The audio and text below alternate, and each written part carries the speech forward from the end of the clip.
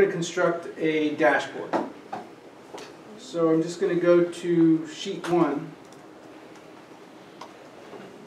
And this nasty looking thing is kind of nasty looking.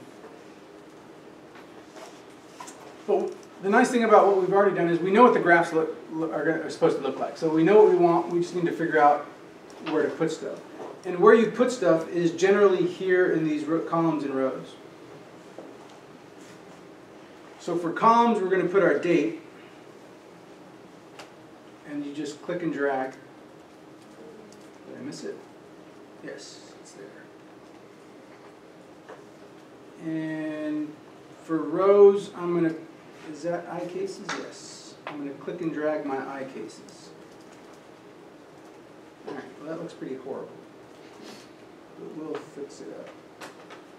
I'm going to change this to, notice it's got a bunch of different dimensions. So it handles quarterly data, monthly data. This isn't really monthly, but we know it's close to monthly. I'm going to choose daily, and I want this format. So kind of a date format. So I'm going to choose day.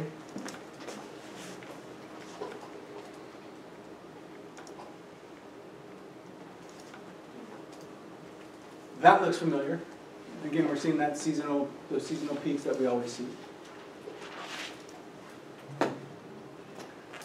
There is one thing wrong. We're looking at the sum of cases. It should be average cases, and it should change the scale a bit. Sum is the default. So notice it changes the scale significantly.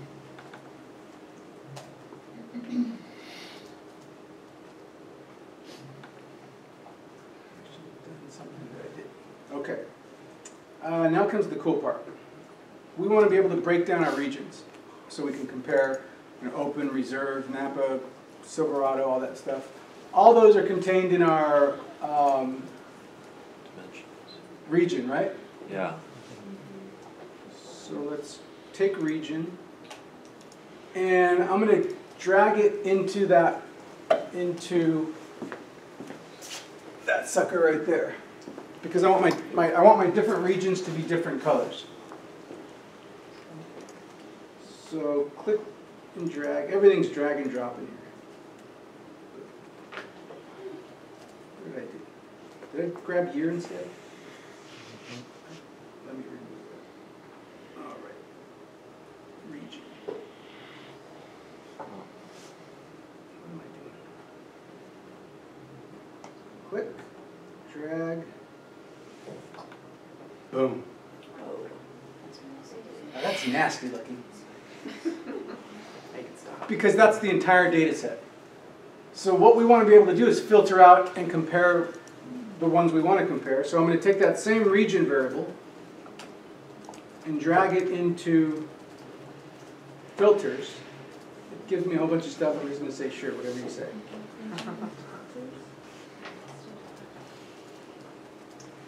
And then I'm going to do one more thing and we're done. Drop down and you can actually show filter. So notice I got this filter here. Yeah. And I'm going to go to presentation mode, which is that little easel thing. And now I want to compare Highway 12 and Gallo-Sonoma. Well, how about Highway 12 and Napa Open? Now, let's compare it to all lines. So now you've got an interactive, so we don't have to, again, like you guys did, you got 400 pages with different graphs. Yeah. Now you've got one page where, this looks even better up there than it does on the screen. Now you've got one page where instead of me flipping back, think about this in a PowerPoint. Wait a minute, go back and show me Highway 12 and Gallo-Sonoma. I got to go back to whatever slide that was. It was slide 52 of a 100 deck slide. Now you don't have to do that. It's all interactive. Okay, let's take a look at what's going on with North Sonoma. Let's do 29 reserved versus Silverado open. And then there's all wines in there. Let's just get rid of that one. Is this cool or not? So you still, I mean, basically with Tableau, you still have to manipulate your data in Stata first, and then. Actually, Tableau is, if you kind of lift the hood, is basically Excel. So we could have exported the raw data and did the indexing in Tableau. So Tableau is basically Excel with a better visualization interface, whatever that means. But in essence, it's like it uses the same kind of commands that Excel uses to generate stuff. So if you're comfortable with Excel, then you could probably learn how to manipulate data in Tableau. I'm comfortable in Stata, so I go from Stata to Excel, then to Tableau. And can you save photos as like JPEGs, or save the graphs like in Stata? We can save them as JPEGs. You don't have to like screenshot. Like how, or do you screenshot them? Like what's the? Yeah, that's you can save these as PDFs, or I think JPEGs also. I've done them as PDFs. But yeah, once we go to, let's see, go back to here. We can go back to here, and you can do a screenshot, or how do you save as a PDF? Save as a PDF. Because if we click save, doesn't it just save this It desktop saves the workbook. Yeah. So I think what you want is the dashboard or worksheet, or where's the story? Let me save this in I just don't always like to rely on screenshots in terms of quality. Yeah. We don't want any fuzzy graphs. If you did a control P, like a print to PDF. Print to PDF, yeah, there it is.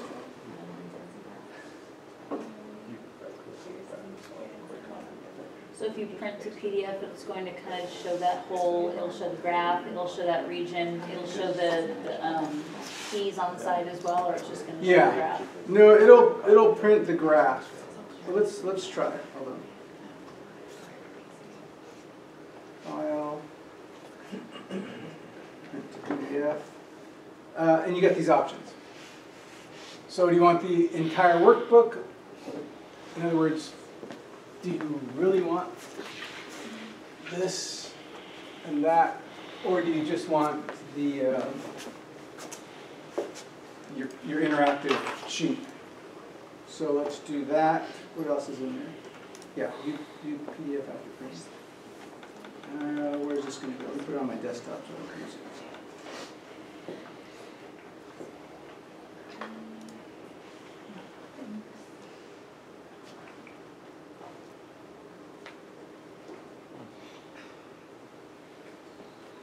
Whoops.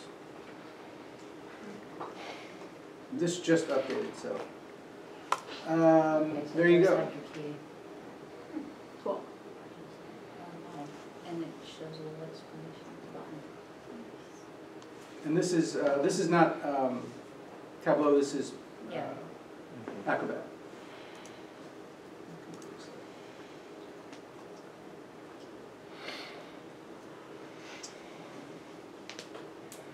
Also, the nice thing about it is that you can, the nice thing is when you publish this stuff, you can embed these.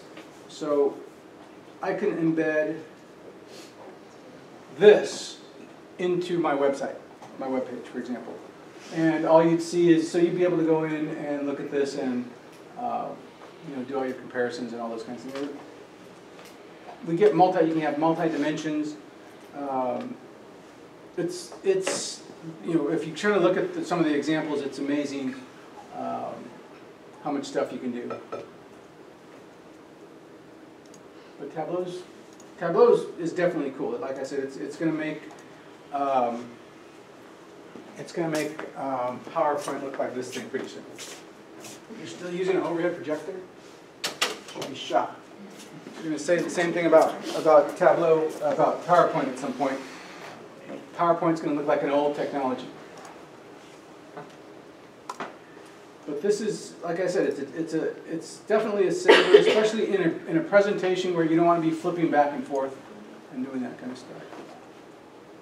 Now, imagine our forecast, and again, this isn't it, but let's say that this was, this is Silverado Open, this was a normal scenario, and we wanted, and this scenario was if the economy tanks or something like that. You'd be able to kind of do this interactively and say, okay, if we assume the economy tanks, it's going to be the what is that, pink?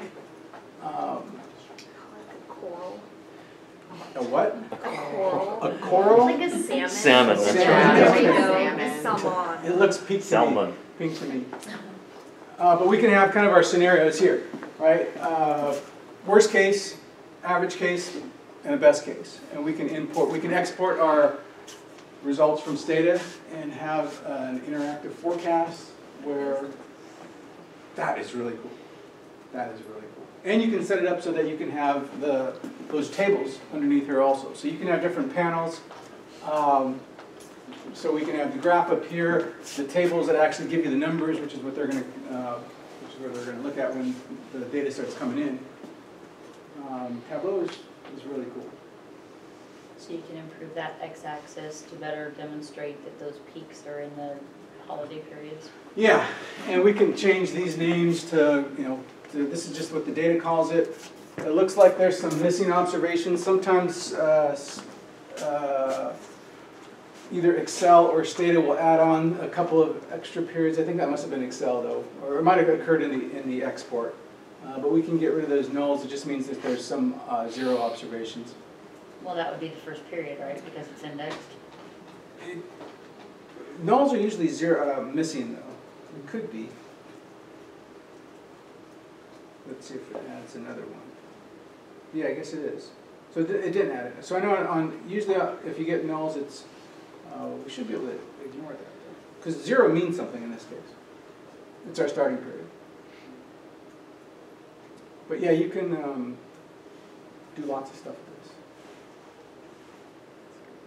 Any questions? So we'll do a forecast, and then I'm going to ask you to, how long did that take us? I mean, even with you guys doing it for the first time, to Right. replicate this, Yeah. how long will it take you? We'll find out. We'll find out, okay. So you're going to have the new problem set, you'll have the new problem set, and then you'll have this little addendum to the old problem set. And hopefully, ideally, we're going to use Tableau throughout the course, some more throughout the course. Not every one, but every problem set, but where it seems reasonable to use Tableau, we'll use Tableau. Wow, we're done. Holy crap. Oh, yeah, let's just sit around. Hold on.